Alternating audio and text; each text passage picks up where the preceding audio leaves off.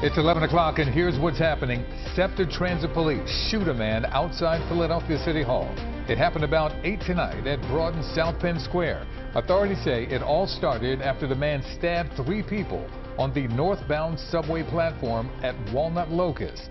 One of the victims is a female security guard who works for SEPTA. Police say transit officers then chased the suspect to the area outside of City Hall and attempted to use a taser on him, but they say it was not effective. One of the SEPTA police officers, just shy of 6-year veteran officer, discharged his firearm when he believed a threat was still posed to himself and the other officers at the scene. He fired his, preliminarily we think he's fired his weapon 3 times. Suspect was struck at least 3 times and is being treated right now at Jefferson Hospital.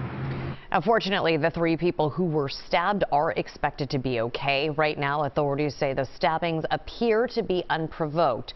SEPTA's police chief says they will review officers' body cam video. And we invite you to stay with CBS News Philadelphia for the very latest on this breaking story, both on television and online.